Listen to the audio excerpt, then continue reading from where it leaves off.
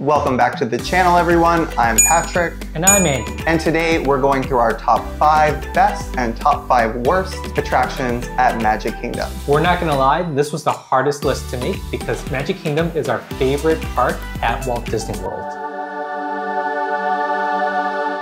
We love it. Now for our rankings, we rate the best and the worst based on how much fun the attraction is compared to the typical queue time. Your list is definitely going to differ from ours. It's important to think about what your family will love and just go with that list. This is just for fun. Before we begin, if you're headed to Walt Disney World soon and you want some money-saving tips, we're including a link to that video in the description below. Also, we're trying to visit every single Disney park on the planet this year, so make sure you're subscribed so you don't miss any of those adventures. I can say that in my sleep now.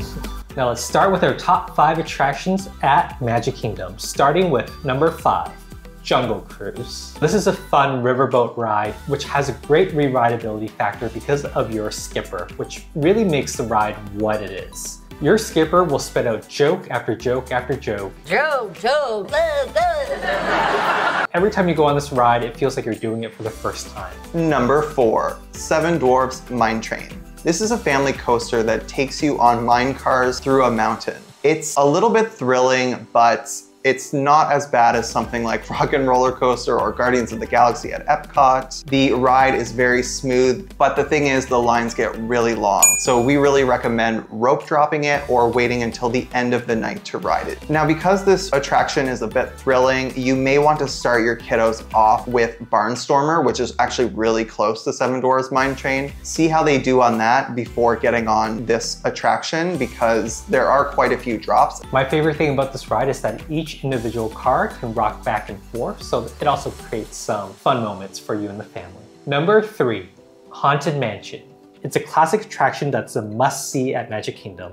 This is a spooky tour through a haunted house on an Omnimover buggy. It features impressive special effects and animatronics, especially for such an old attraction. There's always something new to discover with each ride, so it has great re-rideability. So the theming for this ride is next level, plus the wait times are not too long typically, so we love this ride. If you have small children, it's best to look at a ride through on YouTube before you go on your vacation and make sure that they don't find it too scary. Number 2, Big Thunder Mountain Railroad. This is quite an old attraction at Magic Kingdom, but it still holds up to this day. It is a mid-level thrill coaster, I would say, that goes relatively fast and has a ton of drops and twists and turns. It's also quite a long coaster, about 3 minutes in length. And if you've ever been on any other roller coasters, that's actually quite long. Some of them, like Tron, are only a minute long. So if your kids can handle this is questionable. See how they do on Barnstormer and then Seven Dwarfs Mine Train, and then maybe ask them if they want to give this one a shot. Even some adults don't like to go on it. Here you go!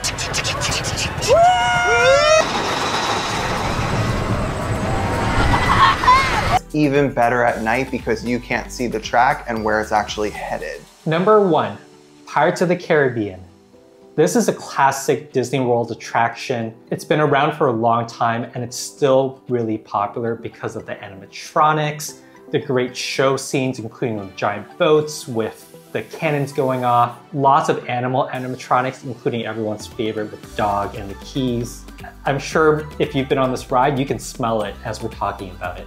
Now, we wanted to give an honorable mention to our favorite attraction that recently closed, Splash Mountain, soon to be Tiana's Bayou Adventure. We wanted to put this on the list because that was our favorite attraction at Walt Disney World, but we are super excited to ride Tiana's Bayou Adventure. We absolutely can't wait, and we're going to try to be there on opening day. The attraction is due to open very soon, so if you're going to Walt Disney World in the next few months, make sure you ride this attraction.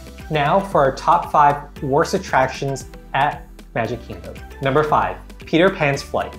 Now this is an example of a ride that we absolutely love, but the wait times are super long. They really make you feel like you're flying over London. This might be a hot take, and we are sorry for the Peter Pan lovers out there, but the line is just incredibly long, typically 90+ minutes. And last time we were on the ride, we had a lightning lane, so we didn't wait that long. But the ride stopped 3 times while we were on it. Because it's an omni mover and it's never supposed to stop, there are a lot of people that might get tripped up or need help getting on, so they have to stop the entire attraction. Now, while we understand that, it takes away from the ride experience, especially if you're waiting 90 minutes in line. Number 4. Astro Orbiter. Now, this is another one of those spinning attractions that you can find at any carnival or any theme park, and you can find a lot more of them at Disney. And I would say a lot better ones at Disney. Now, the reason this is on the list is because it is an extremely old attraction that really needs some maintenance. The lines get super long for it, even though it's very short. And you actually have to take a really hot elevator up to a 2nd story just to ride it. And that really complicates the line situation. Now, it does have great views, especially at night, but again, it's a skippable attraction and it's definitely one of the worst for us at Magic Kingdom. Number 3, Carousel of Progress. It's a pretty neat spinning theater attraction where you spin around a stage and go through 4 different show scenes, taking you through years of progress in human innovation. The reason why it's on our list is because it can be somewhat dull and repetitive.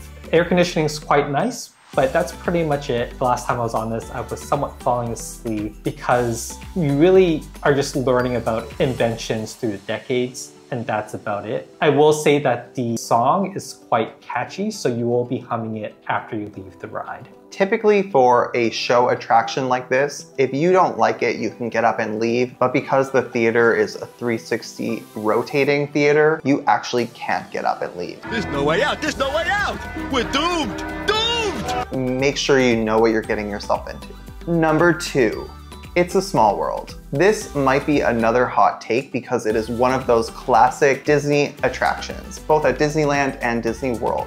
The reason it's on this list is because the lines can get quite long. The ride is annoying at best. I'm not gonna lie, I find it really irritating. I wanna get off. You can't get off. We have 5 more continents to visit. It's also 10 to 12 minutes in length, so it's quite long. So if the wait time is 5 minutes long and you really need to get off your feet, maybe give it a go. Or alternatively, if you just want to look at people riding it, you can actually go to Pinocchio's Village House and sit by the windows that actually look into the attraction, which is really cool. For us, we're sorry to say this is a skippable attraction. Number 1, Tomorrowland Speedway.